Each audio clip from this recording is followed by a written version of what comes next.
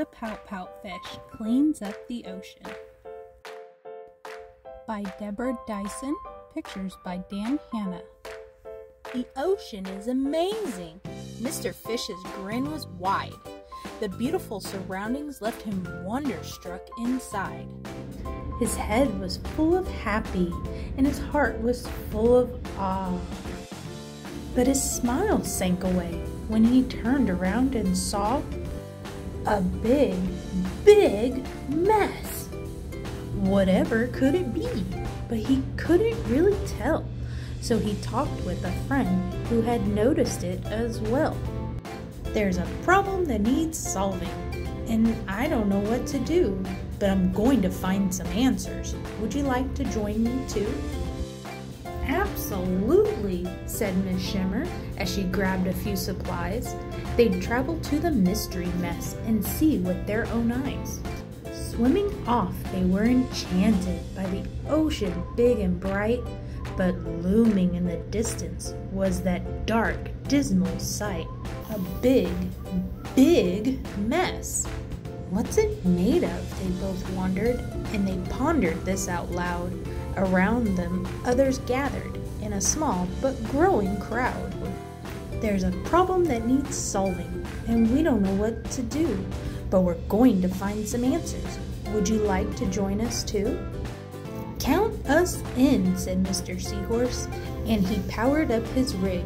Enthusiasm bubbled. Yes, the group was getting big. They jetted through the ocean in a peaceful sort of bliss, but the thing that stretched before them was impossible to miss. A big, big mess.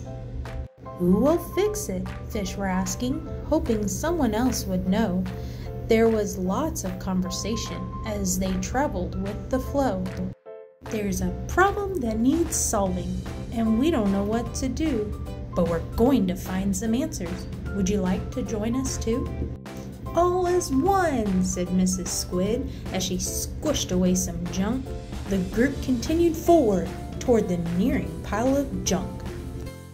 They reached the mystery mess. They took measurements and samples. They made notes and they did research. They found similar examples. When everyone was finished, they assembled to discuss.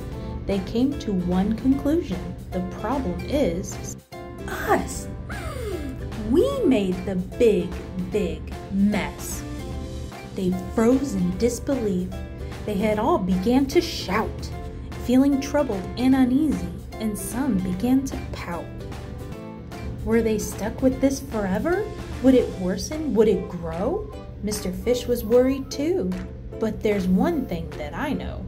It's awful that we caused it, but the bad news can be good, for it means that we can solve it if we all agree we should. Silence filled the ocean. Their future was at stake. It was a moment of decision, but which one would they make? A big, big yes! We can do it, they exclaimed. Positively, yes and yup. So they all pitched in together, and they cleaned the ocean up.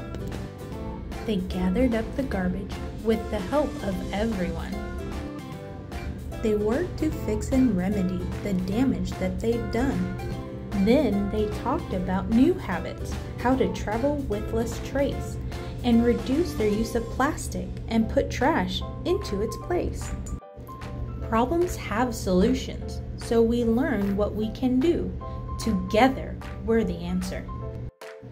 Would you like to join us too?